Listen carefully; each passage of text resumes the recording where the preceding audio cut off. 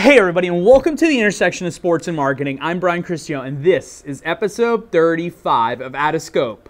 If you're not passionate, do something else. All you marketers out there need to listen to this. Sports marketing expert Brian Cristiano. Brian Cristiano. Marketers and advertisers and brands always have to keep in mind, you have to play to the state of your audience. Endurance sports athletes are absolutely fanatics. Having a Facebook page doesn't get you any business, but doing it right can be quite effective. Passion, passion, passion. That's what everything's about. That's what we are all about here at Bold. Everything we do, every client we work with, everyone that works here, passion is at the core of everything, right? That is one of the reasons that we mostly work with sports brands, because the consumers are so passionate about their sports teams, about their apparel, about technology, whatever it might be. They love this stuff and they want more of it. They can't consume enough of it, and that excites us. And the best part is, as most of the people here are also athletes, or have some sort of, they love the outdoors in one way, shape, or form. We work with brands and stuff that we already use and we already know and we would love to be a part of anyway. And so it gets everybody out of bed in the morning to come here, walk through the doors, and really enjoy working here and excited to do whatever the next thing is, to talk to the clients because they're passionate too, right? We're working with sports teams and brands and outdoor type companies, and guess what? Those brands and the people that work there, they're passionate too because they're the same type of people. And I think that living your life just across the board, not just work, but across the board from a passion perspective is where it all has to begin and end, right? Whether it's, getting up at 5 o'clock in the morning to go and train on the bike so you can get your butt kicked at a race on the weekend, like that's all passion. It has to come from that perspective. You have to want to walk out of the door in the morning and go to your business, go to your job, go wherever it might be, to get on the bike, go out for a run, go, whatever it is that you do, whatever it is that excites you, go paint, right? It doesn't matter. It doesn't have to be sports. It's just, I use that as a great analogy because that's what a lot of my life is based around. That's what this agency is based around. So it's a good analogy for me. But whatever that passion point is for you, whatever it is that you love to do, if it's writing, if it's running, if it's painting, if it's, surfing, whatever, go do it, right? You have to have that thing in your life that's totally external, that's outside of yourself, that's something to do that takes you away and breaks away from the rest of your big piece of your life.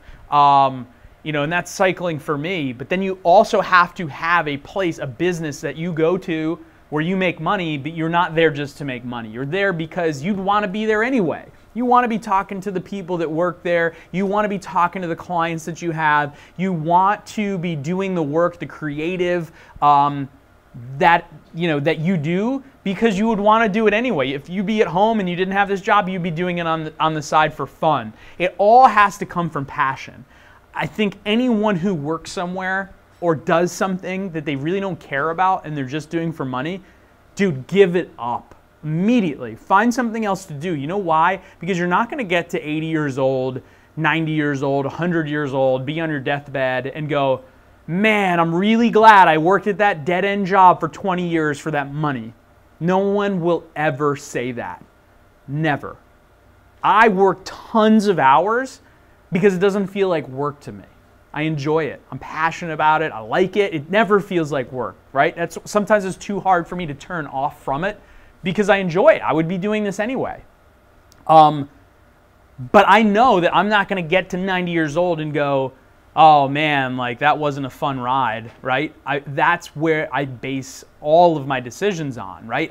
If I get to a crossroad in my life where I'm like, is this important or is this not important, right? Things that in my life, is column A or column B? Is this important to me? Do I need to worry about it? Do I need to feel stressed about it? Or can I totally ignore it? Is it not important? And I immediately, the first thing I do is I think, when I'm 80, when I'm 90, and I'm on my deathbed, will I remember this? And if the answer is no, then it's not important. If the answer is yes, then it's important.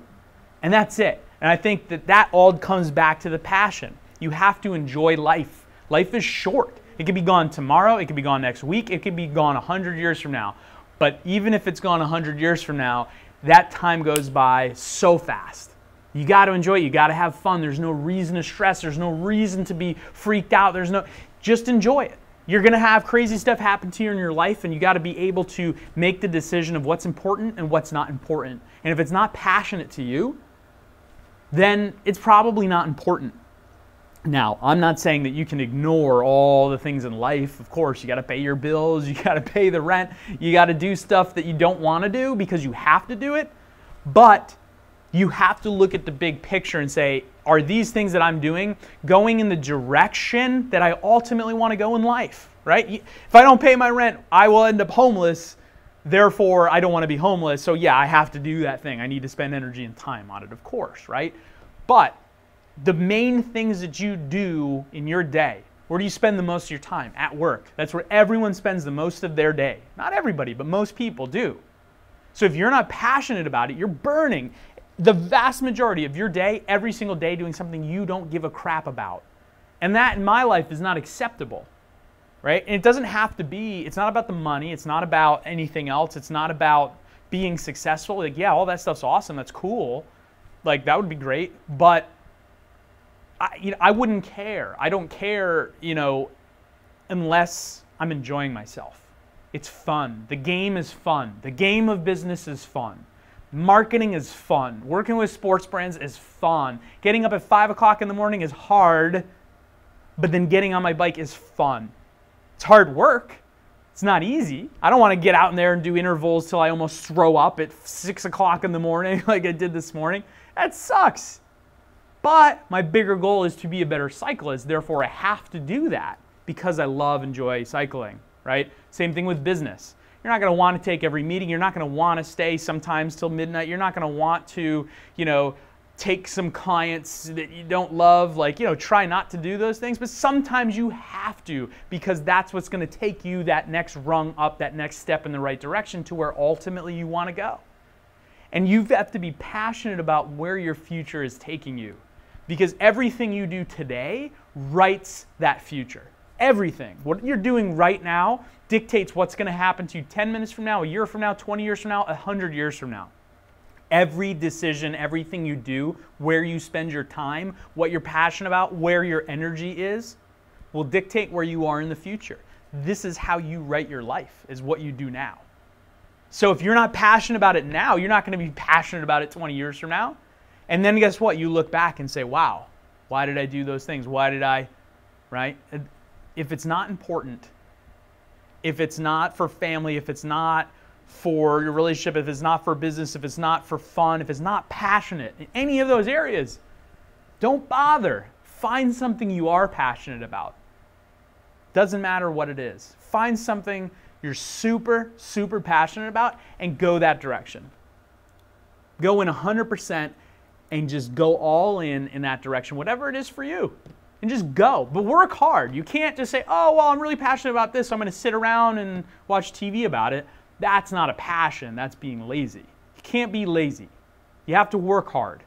You want success. You want to do, stuff. I mean, Gary Vee is a great example, right? I mean, he always talks about the hustle.